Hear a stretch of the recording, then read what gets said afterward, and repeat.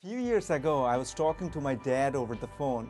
He asked me, Russell, did you know that when you were 5 years old, you could recite the names and the capital cities of all 192 countries? I was shocked to find this out because I can't even remember the names and I had no idea that I ever knew that. The human brain is like a bucket with holes in it.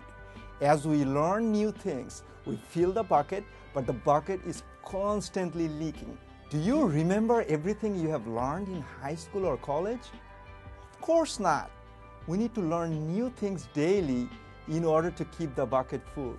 As Malcolm Forbes said, education's purpose is to replace an empty mind with an open one. Grow the passion for learning, be a lifelong learner.